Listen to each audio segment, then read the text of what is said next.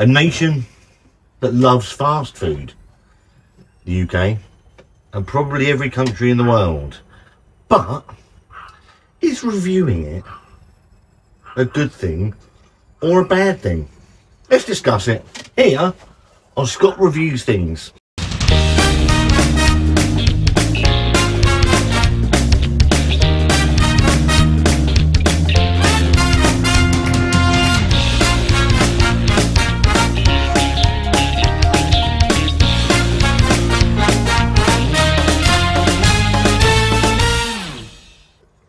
Hello again and welcome back to Scott Review Things. How are you doing? I hope this video finds you in good spirit and good health.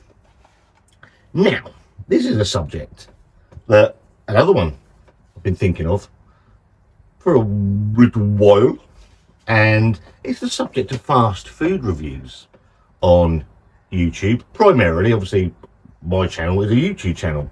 Got a podcast as well if you're interested. Scott's Big Mouth. Don't give that a look. You can find that on all good podcast downloads and some shit ones as well. So if you don't subscribe to Scott's Big Mouth podcast, don't give that some love as well. I like the podcasting. It's exactly the same as fucking YouTube, but you don't see this glorious face. You just hear this wonderful monotone voice. So, but yeah, food reviews. Beer reviews, obviously that's what this channel has predominantly done for 5 years. Started off with beer, then did other bits and pieces, did some cooking when Wanda was involved, did some fast food, and it's begged the question, because when you put fast food on a channel, you get comments of, oh, it's shit. You're promoting an unhealthy lifestyle, etc, etc, etc. Oh, you only do it for money. McDonald's Wednesday, etc, etc, etc.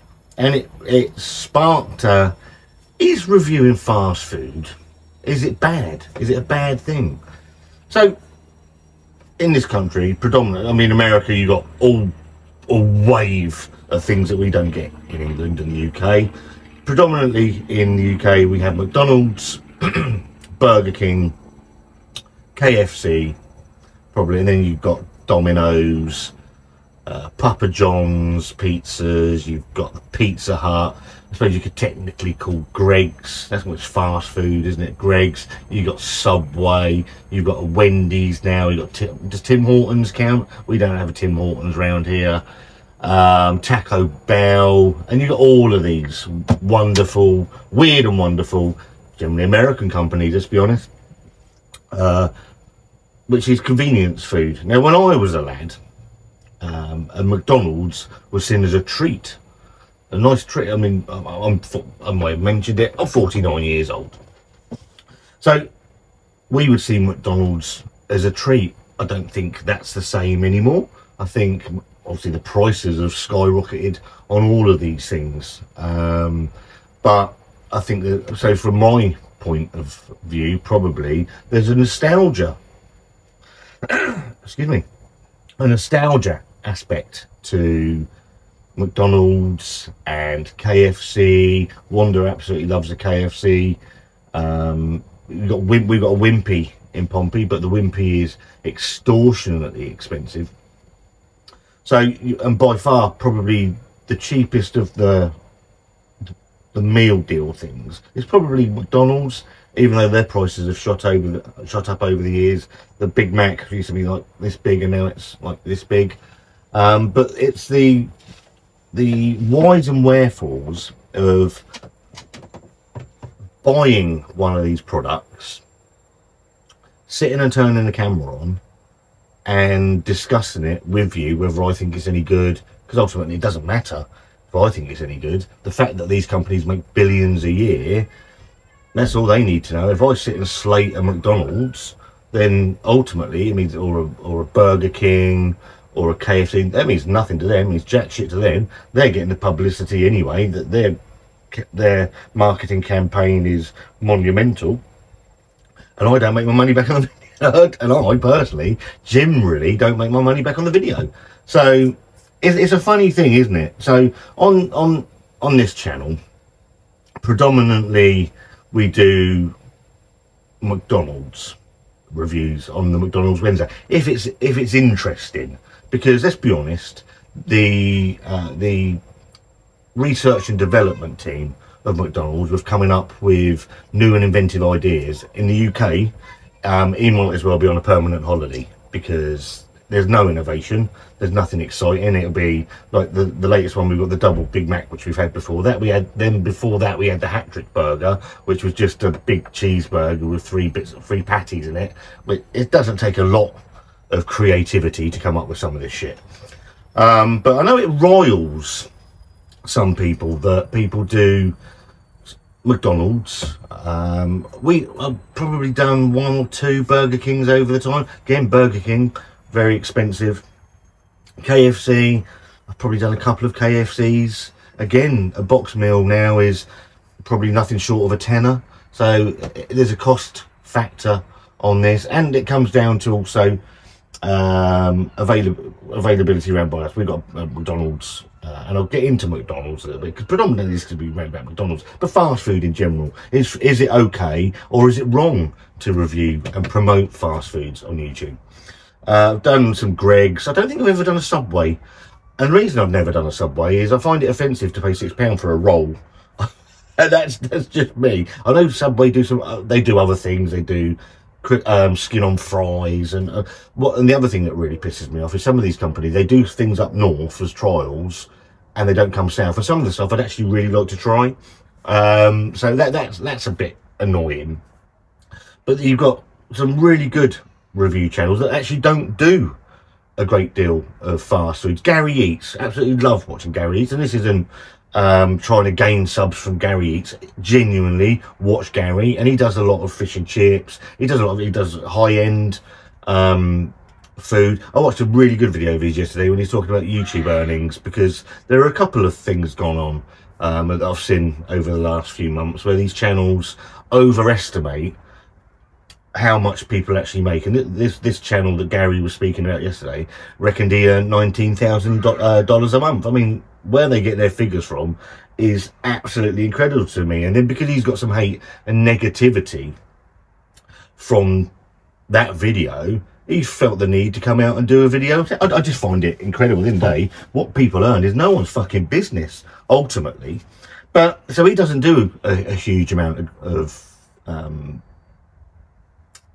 fast food. He concentrates on going to the restaurants, and it's absolutely fantastic. Really enjoy it. And then you've got the Mac Master, you've got Bull Food, you've got Dave Blue Van Man, who still goes on and does his food reviews every now and then. But again, generally he used to do lots of fish and chip reviews, but they seem to have bypassed, and he does his political stuff now. And there's no doubt Simon from Real Ale Craft Beer, he jumped onto the food wagon, and it does, I think he said at some point that he was almost willing to quit the beer because the food does so well. I'm glad he hasn't, because I've done a whole video on whether I think the beer reviews is a dying thing or not. But the fast food thing, it's a very prickly subject.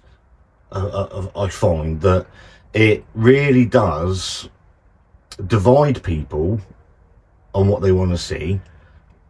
There's some very forceful comments.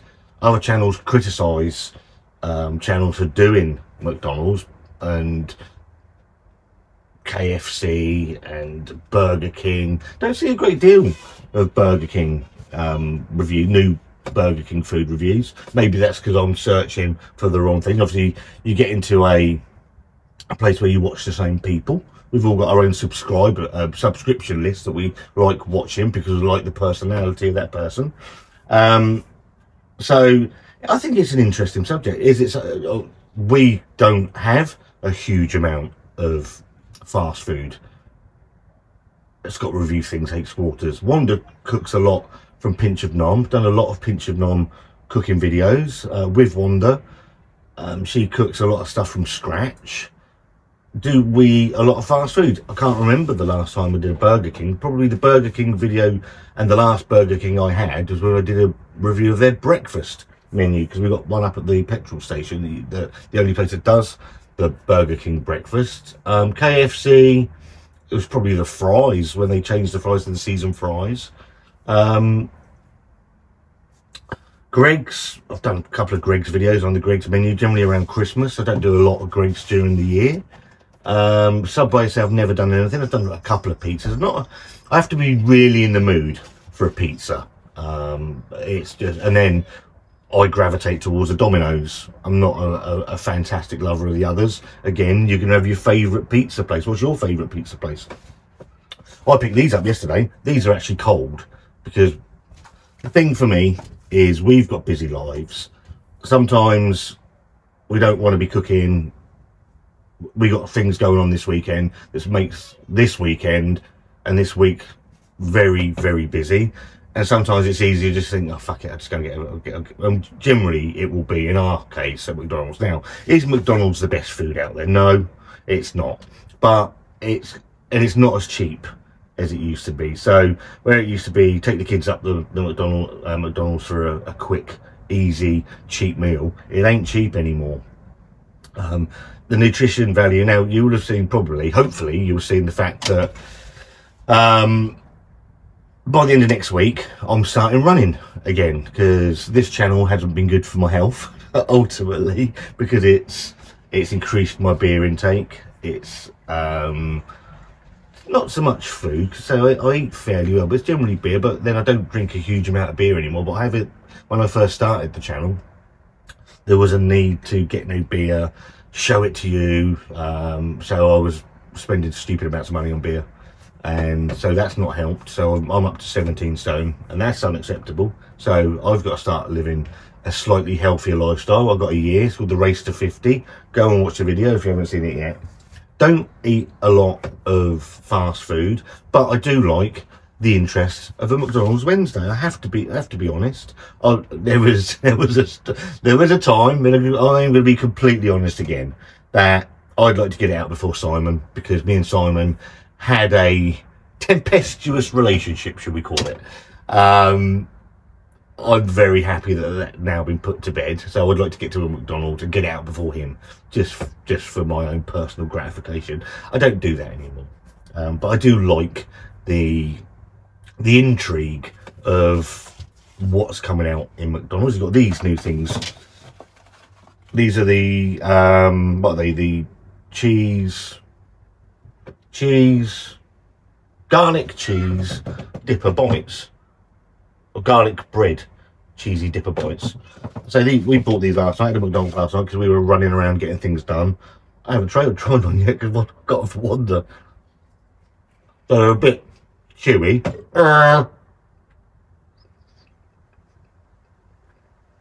But actually, they're really nice.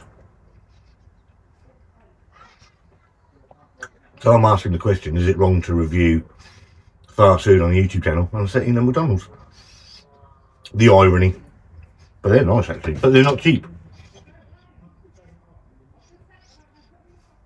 If you haven't tried them, if you like garlic and cheese and cheesy garlic bread, they're fabulous. Probably nice and warm, but then they've obviously marinated overnight. Might have another one. So yeah, I've lost my train of thought now, because I've just been eating one of them. So there's a cost aspect to it. There's you've got Uber Eats, you've got Just Eat, you've got all of these people now that will bring it to your door. I know you've got things like restaurants and Indians and Chinese and all the other fantastic food that we've got in this country now, and the channels that show that as well. I like watching those sort of things as well. But I say I like, generally on a Monday we take Hugo training. That's till 5:30 at night. We don't want to be coming back and cooking, so we might have a McDonald's on a Monday. Not every Monday. And say you've got to look at the health benefits as well. Wanda, so she really likes cooking from scratch, from the pinching on book. She's got every pinching on book in there. So is it wrong for channels to showcase what's out there? I know if I put a McDonald's on the channel on the Wednesday it comes out, so the next one will be, I think it's September the 7th, somewhere around there, I know that I do very well. it might make me my money back.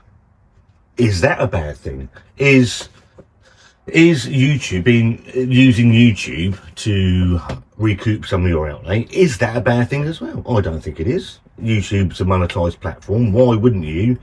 And I know there are people out there that don't monetize their channel because you have to have 1,000 subscribers, 4,000 watch hours, and all this bollocks. But why wouldn't you? If that's your inclination. This channel's never gonna be. I've got a proper job. I work 8 till 4, 5 days a week, Monday to Friday. That pays the bills. That pays the mortgage. Helps pay the mortgage with Wanda, and feed the kids, feed me and Wanda. This is still my hobby, but I get a little bit of back from it. Doesn't always pay monthly for the outlay that I've done for it. Does a McDonald's help towards that? Yeah, it does. I'll be completely honest about that. I think that's only fair and right to do so. And I say there are good channels out there. The McMaster, I don't think he reviews a great deal of fast food, but you've got people that do, and they do well from it. Business practices, I don't care. I don't care about business practices. Oh, you review at McDonald's, oh, they're fucking rapists. I don't care. I'm not interested. Sometimes I want something quick and easy to eat. And you know what, the thing about McDonald's, and this is probably all going to be about McDonald's, is you get your apps, and I know they've all got their apps. KFC got an app, Burger King got their app, so you build your points up, and you get freebies every now and then. You get more freebies from that than you get from fucking Tesco's and Sainsbury's and Asda and all their cards. So I don't think that's a bad thing either, if I'm honest. But they're lovely. I've got a really nice garlicky taste in my mouth now. Once we go in for another one. So what do you think? Is reviewing fast food, is it a bad thing? Is it irresponsible? Is it an irresponsible thing for me or any other social media outlet to show you what's currently available? Because you might not know. People don't know. Wanda does a lot of the research for me, from New Foods UK, Snack Foods, and all that. So she'll say, oh, this is coming out, this is coming out. Do you want to go and do it? And I'll be like, and I'll look at it and think, yeah, maybe, no, I'm not interested in that. Do a lot of crisp reviews. Love crisps, especially the Marmite stuff. They're not good for you either. But then, is there a stigma more with these bigger companies than is with certain snack foods? That's a question to ask, isn't it? One of the biggest videos on our channel is guessing the Cadbury's chocolate flavour. The Cadbury's chocolate isn't particularly good for you. Beer isn't good for me, but I do a fair amount of beer reviews. They've cut down a little bit because I don't drink as much as I did when I first started this channel. Never been an alcoholic. I have used beer for sleep dependency. Been very honest about that, and I've managed to sort that out. But I was going through a divorce at the time, so we're all in different stages of things that we like, and it's your own channel. Ultimately, you can put on what you want, and you, the viewer, you choose to watch whatever you want to watch. I've got no notes. This is another one that's completely unscripted, completely off the top of my head. It's another fucking ramble, absolute ramble. But I think it's an interesting question. Am I irresponsible for putting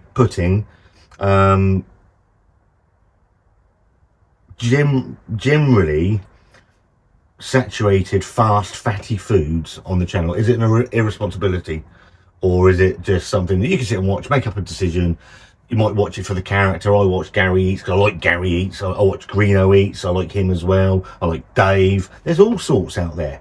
So I'm going to get back to my cheese box. Get back to my cheese box now. I only can have a couple because I'm trying to watch my weight. I'm going to leave some for Wanda. That's only fair. So what do you think? Interesting. It's an interesting subject. Obviously, beer reviews. Beer is... the calorific intake content of beer is completely fucking useless because the body doesn't process beer, the calories in beer, the same way. So I can't sit here and say, yeah, it's wrong to review fucking fast foods and then sit here and review a beer, because that would make me a massive hypocrite. And one thing I'm not is well, probably am. And you'll say, oh, that's absolutely fine. I really enjoy the comments. Leave some death threats as well. They're always funny. So what do you think?